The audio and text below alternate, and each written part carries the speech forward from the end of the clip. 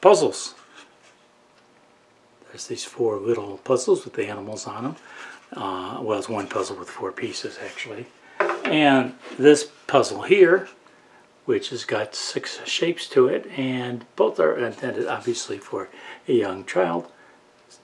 I'll show you how to make them both. I was loving starting a new project, and this one actually has 2 within it. It's little puzzle shapes, came from Steve Good, and there's actually 2 variations in it. There's this puzzle with the shapes, and this puzzle with the animals. I'll start cutting with the animal puzzles. I had a number 7 Pegasus modified geometry blade in the saw from my last project, and I'll go ahead and use that.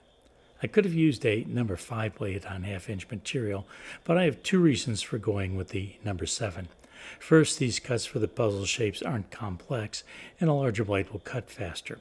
Second, I want to ensure those pieces will slip apart and go back together easily because these puzzles are intended for a young child.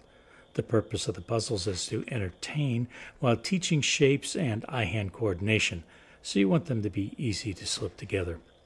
I followed the cut line to where the loop for the puzzle came up. I found the best way to make tight turns like the one needed here is to cut right up to the point where you need to change direction with the cut. You then back the blade up a tiny bit so it is no longer cutting, but keep the blade running up and down. You can now use the curve you just created to gently turn the workpiece until the front of the blade is pointed in the direction you want to cut next.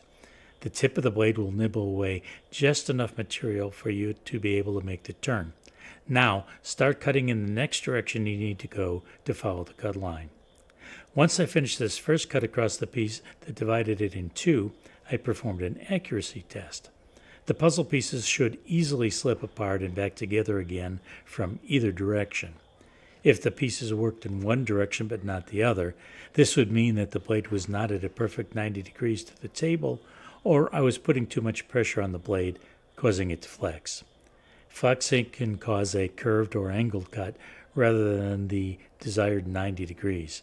The pieces work perfectly in either direction, so the first cut passed the test. There were only 4 pieces to this puzzle, so it only took 2 more cuts to finish making these cuts. I'm making 2 of each puzzle, but there is no need to show me cutting the second puzzle since it's the same as the first. I'll come back and make the inside cuts for the animal shapes later. While I have the number 7 blade in the saw, I'll continue with the other cuts in the 1/2-inch red oak. What I'm making here is a frame for the geometric shapes. I drilled a pilot hole for each shape, and they will be just scrap after they're removed from the frame. The frame is a 1/2-inch thick, and the shapes will be cut from 1-inch thick stock, so they will be easy to handle and fit inside the frame. I decided to make the cuts for those shapes on the outside of the lines. This will ensure the cutouts are slightly oversized, making it as easy as possible for a child to place each shape inside the corresponding opening. These geometric shapes aren't difficult to cut, so this would be a good project for a beginner on the scroll saw. It would be a great place to build up your skill level so that you would later have the confidence to tackle a project with lots of small, complicated inside cuts. For a beginner, the 90-degree angles are likely the most difficult to learn to get nice, crisp corners. The square and the cross will give you some practice on these. My method is to cut down a line until I get to a corner, then stop the blade cutting right at the point of the intersection. I then back off the blade very slightly and use the saw curve just created as a space to pivot the workpiece to the new direction I want to cut. Then I start pushing the wood into the blade once again. With a little practice, you'll find you can get very sharp corners. When I first saw the animal puzzle, I thought the animals were supposed to be cut out as puzzle pieces. I couldn't figure out how to cut them out without the pilot hole leaving a goofy-looking spot on either the animal or the frame around it. Plus, I thought they were rather small and could be easily lost or be a choking hazard for a small child. But when I looked at the photo again, I realized that the animals were only cutouts on the 4 puzzle pieces. Now the pattern made a lot more sense. I put a number 5 Pegasus modified geometry blade in the saw for these cuts. Though not as complex as some interior cuts, they had enough detail that I felt the number 5 blade would be a better choice than a number 7. When choosing a blade size, I take into consideration the thickness of the wood, the relative hardness of the wood, and the complexity of the pattern I will be cutting. The hotter and thicker the wood, the larger the blade size I'll choose. The more complex the pattern, the smaller the blade size. If you'd like more information on this subject, I'll link my video on the topic on screen and in the description. The 4 little animal cutouts add a lot of detail and interest to what otherwise would have been 4 plain puzzle pieces. Orienting the animals right side up will also give clues as to which way to face the puzzle pieces when putting them together. I'm cutting the geometric shapes next, but I wanted to check the fit before I got too far into these. The heart shape fits easily, so now I can confidently cut the rest of the shapes. Per the plans, I'm cutting these from 1-inch thick stock, in this case red oak. I had a long narrow strip of 6/4 oak left from another project, and it was perfect for these shapes. I planed it down to 1-inch thick, covered it with scroll saw tape, and then attached the patterns. I switched to a number 9 Pegasus modified geometry blade due to its thickness. A number 7 would cut too slowly, and it would be difficult to make the sharp turns with a number 12 blade. As I mentioned when I was cutting the frame, I made those cuts on the outside of the lines to ensure the fit wouldn't be too tight. Since I now know there's room to spare, I can make the cuts for the shapes right on the line. I want the fit to be loose, but not sloppy. The plus sign was a bit of a challenge to cut because of the 90-degree angles. I cut to each intersection, backed off slightly on the blade, and then used the saw blade curve just created to pivot the workpiece 90 degrees to the next direction I wanted to cut. Then I started feeding the workpiece into the blade once again. I counted them, and this shape has 12 90-degree corners. I hadn't noticed while cutting the plus sign, but the sides are not the same width, so this shape will fit only when the longer sides line up with the longer openings. This may make putting this piece in place a tiny bit more challenging for a young child. The square was the next shape to make, and I could have cut it in the same manner as the plus sign, but I'll show an easier way to make 90-degree corners. Since these parts are laid out on a narrow piece of stock and they're only 1 wide, 2 sides of the square are close to the edge of the stock. I started cutting at one side of the workpiece and cut a line all the way across. Then I made the same cut on the side of the square parallel to the first. So now, rather than having to make a 90-degree turn while cutting, I was able to make the last 2 cuts as straight lines from one side of the board to another. This option isn't always available, but when it is, you can take advantage of it as I did here. I could feel the blade was getting dull as I made the 3rd cut, and my sense of touch was not leading me astray. The blade was getting dull, as evidenced by the burning left on about half the cut.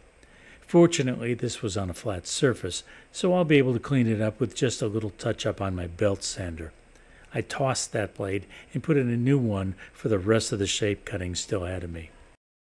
I obviously had to start cutting the first point of the star on the outside edge of the wood, but unlike the square, there was no easy option for cutting the first angle.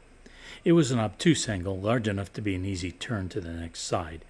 I followed the line to the next turn, which was going to be an acute angle. I tried to make it in place, but I went a little past the tip of the star, and the best way to correct the error was to cut to the edge of the material, then come back and sharpen the point by coming in from the outside. With that goof corrected, I continued cutting until I arrived at the next intersection. This was another easy angle, so I made that just by shifting the workpiece. Following the next line again took me near an edge, so I kept going. This next section's angle was too far from an edge to be practical to stop, back the blade out, and come back from an edge again. You just have to use your judgment at each intersection to decide which is the fastest, easiest, most efficient way to make the change in direction that will leave a nice, sharp point. The circle was the next shape to make. While there obviously aren't any angles to cut here, it's worth noting that it's not easy to accurately cut a circle. It's easy to leave small bumps or straight sections if you're not careful. The best advice I can give on making a circle is to keep the workpiece moving steadily, using your hands to keep the motion as consistent as possible. If you goof, making corrections later on a sander is not easy either, so it's best to get it right the first time. The pentagon is the last shape needed for the puzzle. It was near enough the edge that I made the first cut straight across and off the next edge. The angles were large enough that it was easy to make them just by pivoting the workpiece as I came to each intersection. After I finished cutting the pentagon, I gave it a test fit against the frame. I was a little surprised to find that it only fit in one direction. The sides are different lengths. So this shape may also be a challenge for a toddler. The animal puzzles require a frame that the 4 square pieces will fit into. The plans call for a 1/4-inch thick material for the frame and the backer behind the frame. It would have been a better look to make the frame and backer from oak to match the puzzle pieces, but I ran out of 1/2-inch thick oak.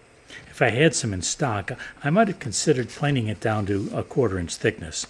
The frame and backer were a little too wide for me to consider resawing 4/4 oak in half, then planing it the rest of the way down to 1/4 thick. I had enough 1/4-inch plywood on hand that I could use it for these pieces. It took only a few minutes to cut the square out of the middle that the puzzle pieces would fit into. With the square cut from the middle of the frame, the next step was to glue the frame to a backer. Now there are means to hold the 4 puzzle pieces in place from both sides, as well as the bottom. I used a small glue bottle to squeeze a thin bead of glue onto each side of the frame. This white glue is water soluble, so I used my finger to spread it around evenly. I purchased this set of mini spring clamps specifically for projects like this. I started with 1 clamp in each corner, then added a couple to each side. These clamps are quick and easy to apply and give enough downward pressure to hold the 2 surfaces together while the glue dries and cures. You want to make sure to use enough clamps on thin materials like this because the moisture can cause the wood to warp and leave gaps. The last glue-up step was to add the backer to the frame for the geometric shaped puzzles.